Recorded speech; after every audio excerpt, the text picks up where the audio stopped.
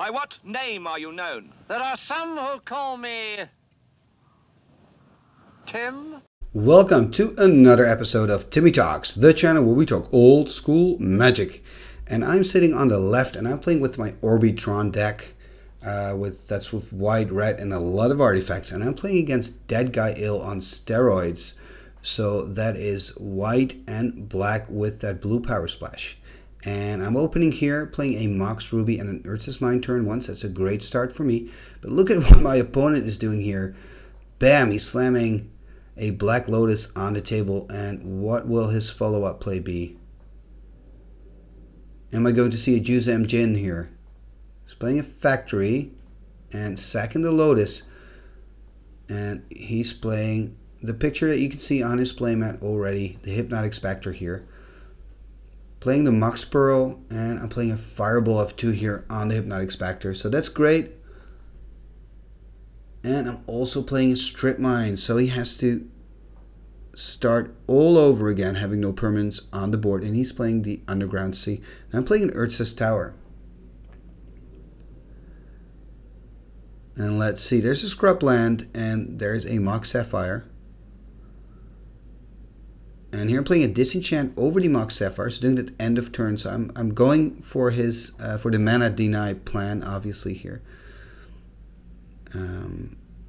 It's not really working because black has a thing called Dark Ritual. So maybe I should have thought about that before I made that decision. And there's a Suchi hitting the board now. Quick Disenchant, and there's the Winter Orb. Now that's another reason for me to kind of take care of those artifact manas. Because Winter Orb is just not very effective if your opponent still has their Moxen around or their Mana Vaults or Soul Rings or, you know, you name it. So that's always kind of an extra thing in the back of my head because I'm playing with Winter Orb. Playing a Relic Barrier here, so you have that combo going, Relic Barrier, Winter Orb. Doesn't really seem to affect my opponent much. And it looks like I'm out of cards. So that's not good. I have 2 towers and 2 mines, by the way. So unfortunately, I don't have Tron yet. Tapping 6 here. Playing a Triskelion. One of my strongest creatures. But there's a very quick Swords to Plowshares. And what I usually do is, and you can see it here, I ping my opponent for 2. And then Triskelion kills himself. So that it goes to the graveyard and I can get it back with my Archaeologist.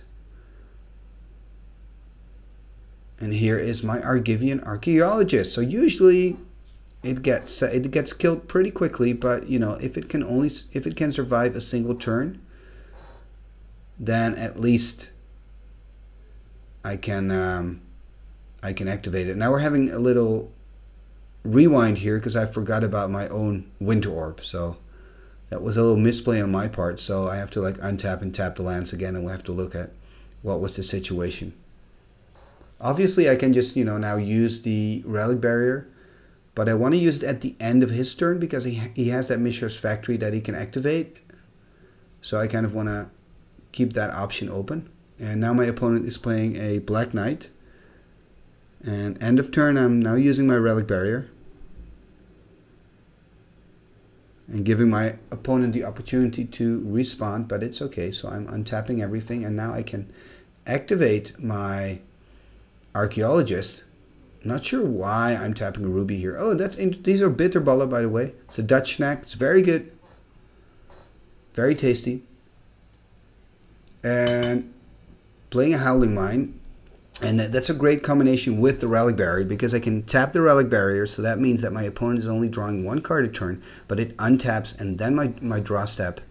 Before my draw step. So I get to draw 2 cards, so that's great. It's good news for me. Unfortunately, there's a quick Disenchant, and I like this play because you're taking away the Relic Barrier, meaning that he can also take advantage from the Howling Mine. And he's attacking me with the Black Knight, using a Dark Ritual here to play the Sengir Vampire.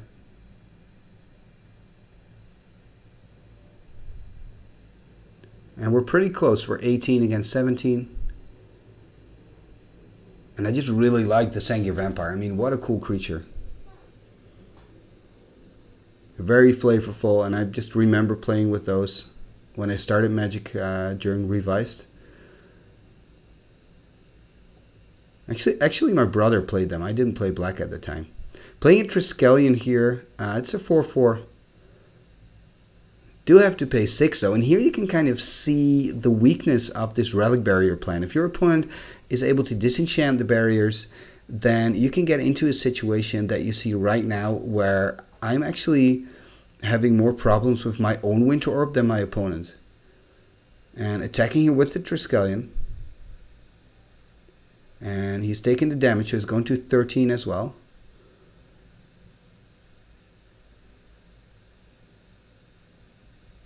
And it's going to be interesting to see if I can do anything against. And there's a disenchant on the Winter Orb. In response, I'm sourcing his Sengir Vampire. I wanted to say, what can I do against the Sengir? And this is always, it feels so annoying when you're the Winter Orb player, when your opponent says, hey, at your end step, I'm disenchanting it. Meaning that he takes the advantage. And now he's attacking with his Black Knight. In response, I'm removing the 2 counters from the Triskelion to remove the Black Knight here from the game. And in my upkeep, I'm actually disenchanting the Underworld Dreams that he just played, meaning I don't have to take the damage, because now I go to my draw step. Attacking here, and he's animating his factory. And I believe I actually forgot about this factory, because it was all around, it was there in the corner, you know, so I'm playing the swords now, kind of. I was very lucky that I had that swords. And so I'm able to kill it. But it does mean that he loses 2 life, but he gains 3 life. So in the end, he gains a life instead of loses life. And I'm playing a swords here, taking a damage from the City of Brass.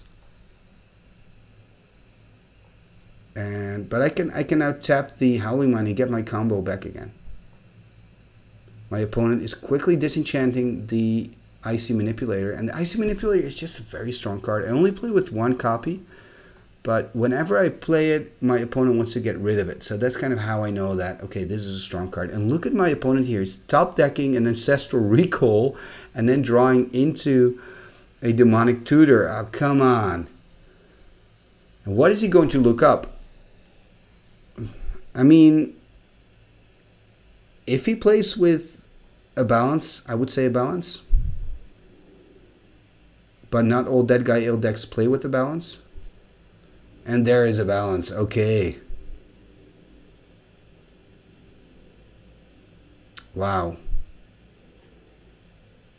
So again, bad news for me. But hey, I get to draw 2 cards. Let's see what I can do.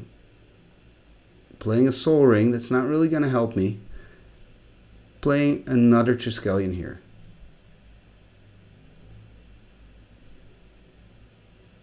So that's good news. And you know, those Triskelions, you know, the damage they do, I mean, it helps.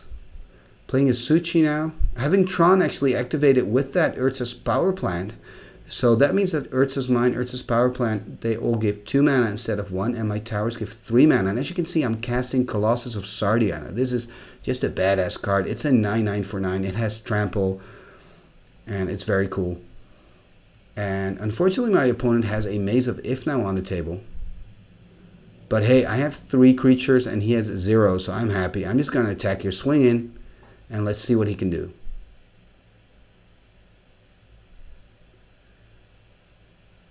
And you do see a Swords to Plowshares there, so I would definitely use it now. Using it on my Triskelion, and this is interesting.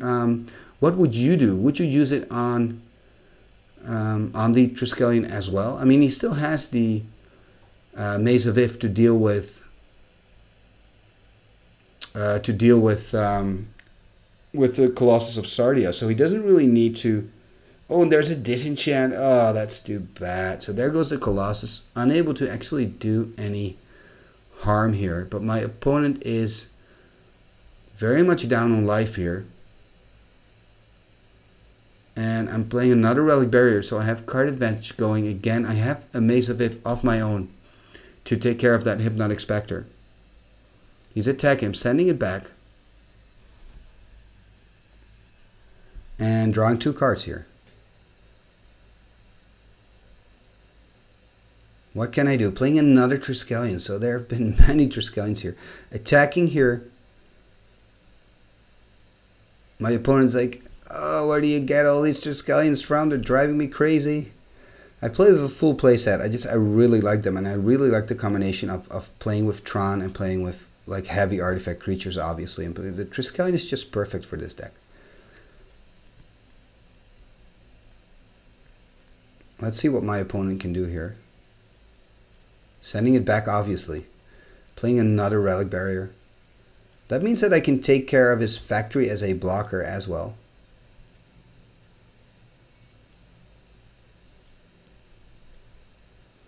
Playing a Sword of Plowshares. So I gain some more life here. Going to 16. Attacking with the Hippie, sending it back with the Mace. Drawing 2 cards again. I mean, just this card advantage is just brutal. Playing another Suchi. Attacking again. And no, it looks like he says, you know what, I've seen enough. I'm not going to win this anymore with your engine going. You've won this game. So, wow. This was a great game. I mean, I think it had a lot in it, a lot of interaction between both players here.